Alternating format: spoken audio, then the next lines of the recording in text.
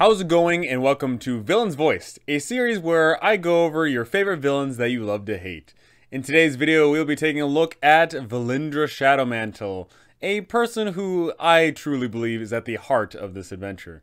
But before I go into anything major, I must warn you that there will be spoilers, so players that plan on playing in Tomb of Annihilation, do not watch this, but DMs that want added insight on how we can roleplay this fine individual, let's go ahead and dive right in. And here she is, Valindra Shadowmantle, in her beautiful elven form. However, as we know, that is not her true form. She is in fact a lich. She is an undead who has amassed a mass amount of power, and in fact, she is here on a mission. She is here in the jungles of Chult to look for the Soulmonger. She was sent here by one of the most powerful individuals in all of Thay, Zaz Tam, and she is working directly for him.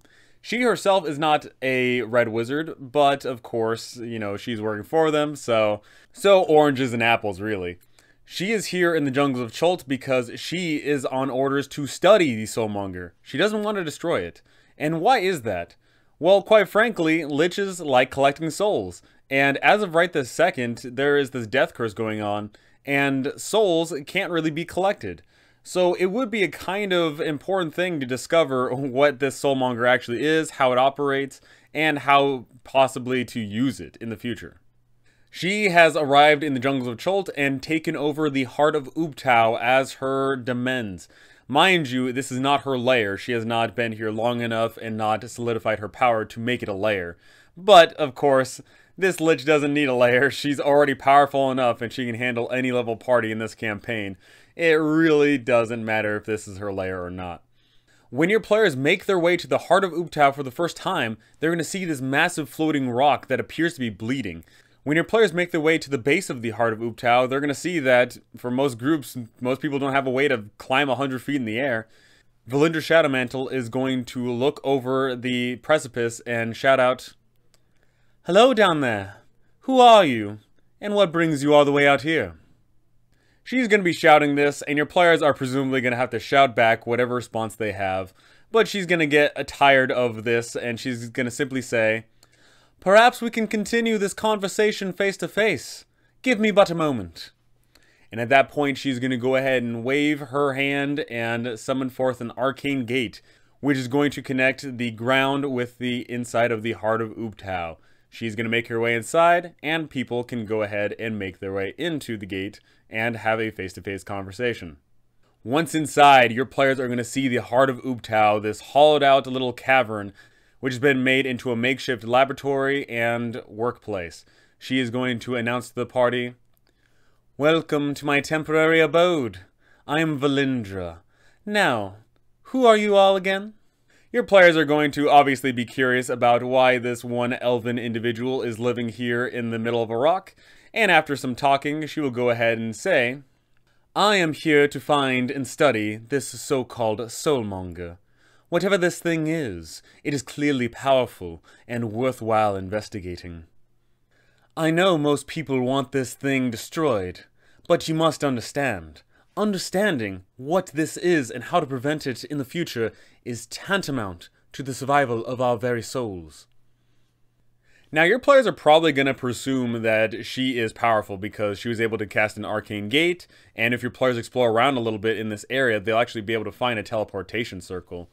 So they might get curious and ask if she is working for a group or working alone, in which case she will go ahead and reply, "I have some powerful allies scattered around the world, and I have some underlings scouring the jungles as we speak. So far, nothing, but I feel as if that will soon change." As your players are talking, they're probably going to understand that, hey, maybe there's a symbiotic relationship to be had here. She wants to find the Soulmonger, and presumably your players want to destroy the Soulmonger. So they're probably going to go ahead and try and strike up a deal, in which case she'll go ahead and say, "Certainly. I want to find this as much as anyone. Let's help each other out with this, shall we?" Now, your players could go ahead and approach this in many different ways. They could suss out that she is not all that she seems. Maybe your players recognize that she has an illusion about her. Maybe your players recognize that she is clearly not on the up and up. Maybe your players suss out that she is not as forthcoming as she says she is, in which case she will just go ahead and drop the charade. She will simply say, I work for the most powerful person in the Red Wizards of Thay. My job is to find and study the Soulmonger. I am close to finding the location, which I believe to be in the lost city of Omu.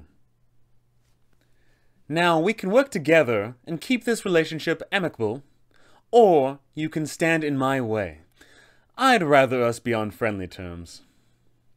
Now there's going to be some groups who think that there is going to be a point of no return. You can't work with Red Wizards of Thay, they are evil.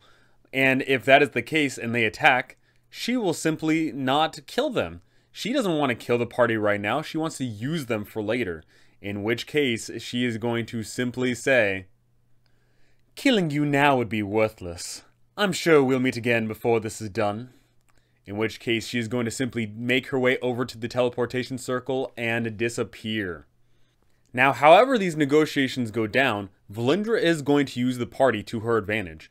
Whether that is her simply forming an alliance, or her using the party later on by scrying on them, she is going to get what she wants. She's going to use the party and have them go all the way to Omu. Now, something I would strongly recommend is if an alliance is formed, then Valindra hands the party a device which allows her to scry on at any given point.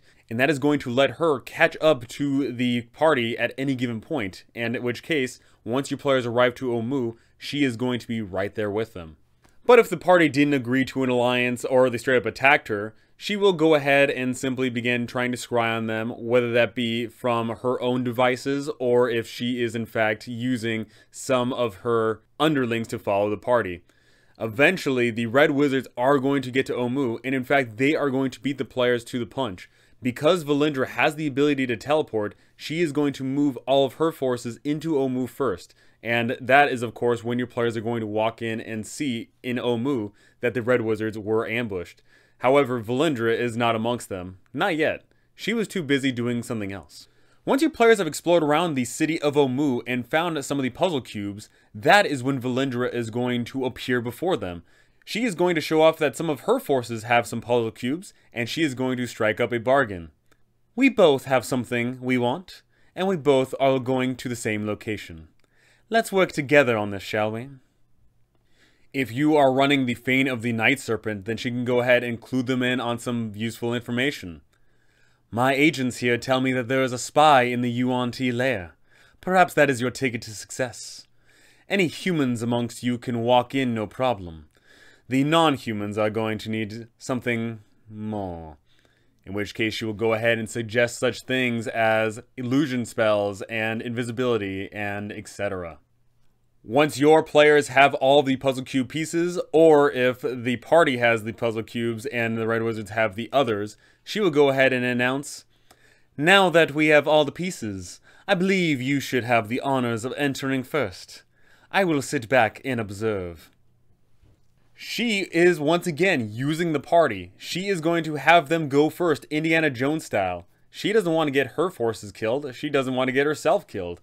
It makes far more sense that she's going to poke and prod the players into the Tomb of the Nine Gods before any of her own forces. Now, obviously, when this happens, many groups are going to be very confrontational, at which point she is going to simply say, I would hate to have to kill you. You seem like you could be quite useful to me.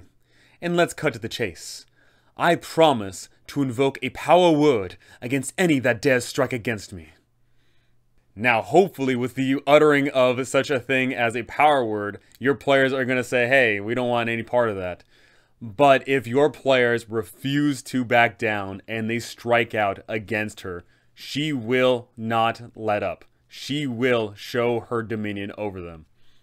And in combat, she will say such things as, power word kill.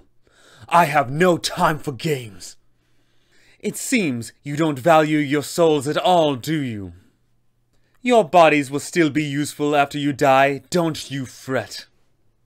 What's the matter? You scared? We've only just begun. I will use you one way or another. That is up to you. Perhaps I shall disintegrate one of you, and perhaps the others will learn their place. And if some way, somehow, your players are able to destroy this lich, she will go ahead and expout, "I will be back in a few days, but I'm sure you'll be dead by then anyway." And that's it. Just a few lines to get us into the mindset of this lich, who is in command of all these red wizards and is wanting to use the party to stake out what is going on in the Tomb of the Nine Gods.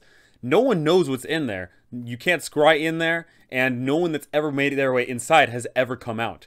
So she wants more people. She wants to throw in as many resources as possible to get this job done. And that can add it to an awesome feeling. Like I previously mentioned, it can feel like an Indiana Jones adventure, where the bad guys are prodding in the good guys to go ahead and scout out the place. And that adds a ton of fun and variety. Your players are pressed up against traps on the front, and they're pressed up against evil wizards from behind. And that is a blast. Do your players use the tomb to their advantage and try and kill the red wizards? Do they simply try and run away and hide? Maybe they try and get the red wizards to go around and explore. Who knows? There is a lot of fun dynamics you can have by throwing the red wizards into the Tomb of the Nine Gods, just like your party. And if you're running a more meat grinder mode, then this is definitely a way you can introduce characters pretty easily if you just go ahead and say that there is heroes amongst the red wizards. Entirely feasible. So go ahead and tell me, how do you use Valindra Shadowmantle? Is she a controlling, manipulative person? Or is she just someone who sits in the back and does nothing? Is she just window dressing for this adventure? Or do you have her as a prominent villain in this campaign? I certainly think that she deserves the spotlight because she is powerful, and she is working for the most powerful person arguably on the plains right now. She is an influential figure, and it would make sense that she goes ahead and just takes charge of all of the Red Wizards of Thay around here. And maybe a lot of the Red Wizards resent that. A lot of the Red Wizards don't like the fact that there is someone who's not even a Red Wizard, and they have to take orders from them. That adds a lot of fun dynamics, and you can throw that in as well. Maybe your players go ahead and start negotiating with some of the Red Wizards and turn on Valindra. And then maybe even later on, the Red Wizards turn on the party. There's backstabs on backstabs galore, and that could be a blast. So go ahead and tell me how you use Valindra, because I want to know. I've used her in all my campaigns, and she is fantastic. But that is going to do it for me. Thank you so much for watching, and thank you to all my amazing patrons up here. You guys are absolutely incredible.